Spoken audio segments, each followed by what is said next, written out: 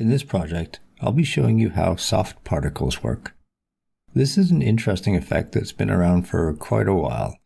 I know NVIDIA has a paper as far back as 2007, but I also know that I came up with this effect a few years before that, so it's been around for quite a while.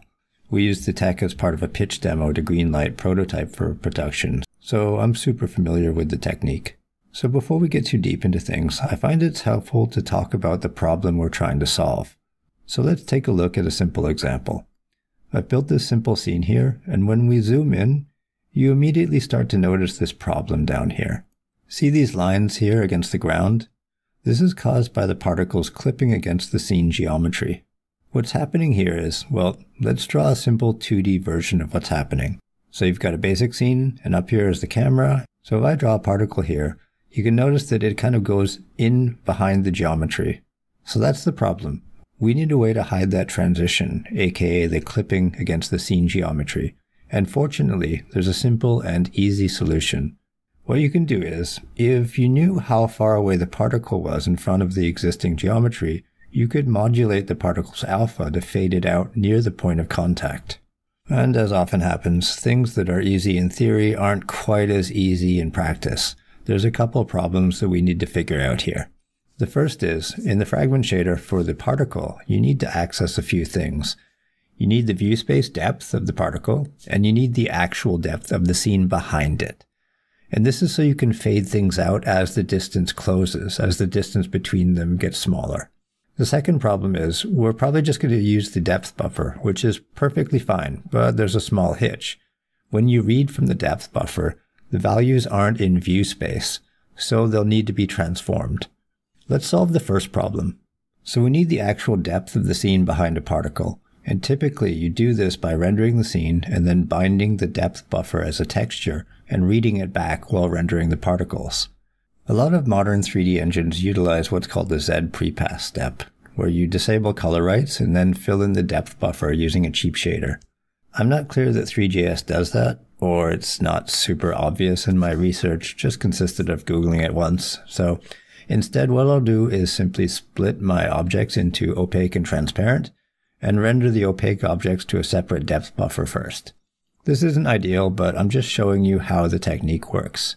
Loading that up shows, well, nothing, just the scene, which is kind of expected.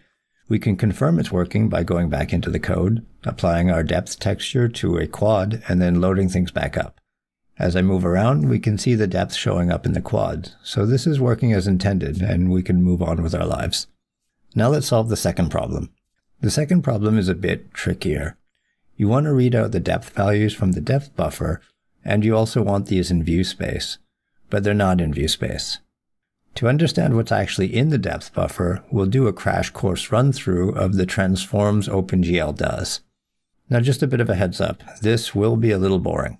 But as graphics programmers, this is also pretty important to know. So here's a crash course on the OpenGL Transforms. Let's say you have this model straight out of Blender. This would be in local space. Multiplying that by the world, or the model matrix, brings that to world space. Multiplying that by the view matrix brings that to view space. Multiplying that by the projection matrix brings us to clip space. Dividing the clip space coordinate by W, so x, y, z components all divided by the W component, brings us to normalized device coordinate space, or NDC space. From there, points in NDC space are transformed to screen space using your screen size and the specified depth range, and usually this defaults to 0 and 1. Now, it can be different. In fact, flipping them is a common trick for bigger worlds to gain extra depth buffer resolution in the distance. But I'm pretty sure this isn't exposed in Three.js, so we can ignore that safely for the purposes of this demo. Let's say we're transforming a view space point, so 0, 0, z with w equals 1, since we only care about recovering view space depth. Now, we're going to multiply that by the projection matrix, and as a reminder, this is what the OpenGL projection matrix looks like.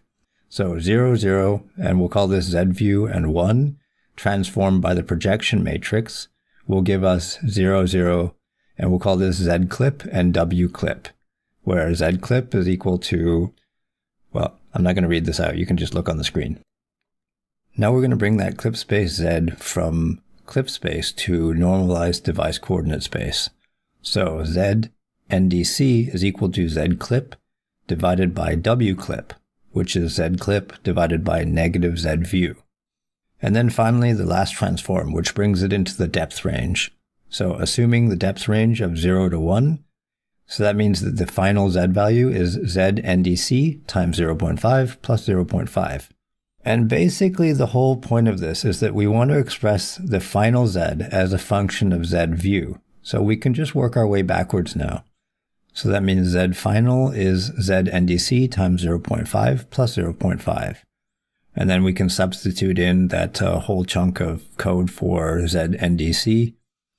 And I won't keep narrating these because there's a lot of stuff here, but if you're interested, just freeze the frames of the video and follow the derivation. It's not too complicated. Try to not skip too many steps here, and it should be a mostly straightforward algebraic reduction.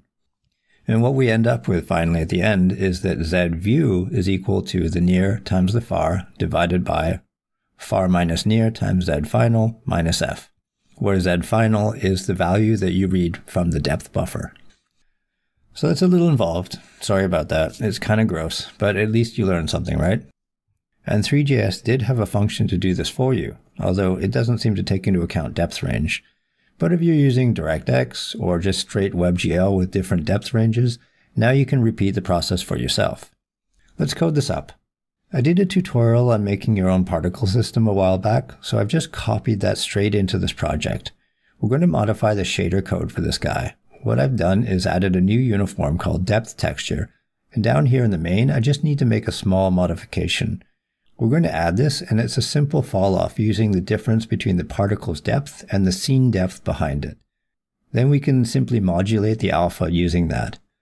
And of course, we don't forget to declare the uniforms and actually set them in the render loop. When I load that up, bam, you get soft particles. You can see as I zoom in and out, you don't get that harsh clipping effect right against the ground plane. And we can play with the settings a bit. So back in the code, what I'm going to do here is change the range that the falloff happens on. So if I make the range really short, let's say I use 0.01, when I load that up, look at how bad this looks now. It's almost like the previous clipping issues, and that's entirely because the falloff range is just way too short. And if you choose a size that's way too big, let's go back in the code, and let's say here that I put a constant falloff range of 5.0.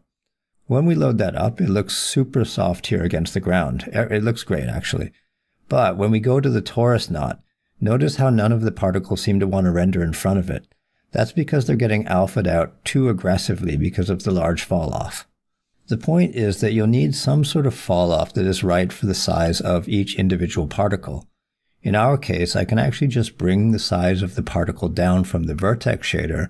So I've declared a varying in the vertex and fragment shaders, and we're passing in the particle size. Now if I use that as part of the falloff calculation, it won't matter how big or small the particles are. Last small tweak. You may want to play with the curve of the falloff a bit. So instead of a straight linear falloff, what I've done here is I've used a smooth step function to try and make the falloff a bit nicer. You can load that up and you can judge for yourself whether it's worth it or not. You can also play with raising it to a power, like x squared. A lot of the artists I worked with on Prototype actually seem to prefer that. But anyway, that's all for today. Hopefully it's enough that you can go and implement soft particles in your own projects. If you found this useful, buy me a coffee or beer on Patreon. Otherwise, like and subscribe really helps the channel grow. Until next time, cheers.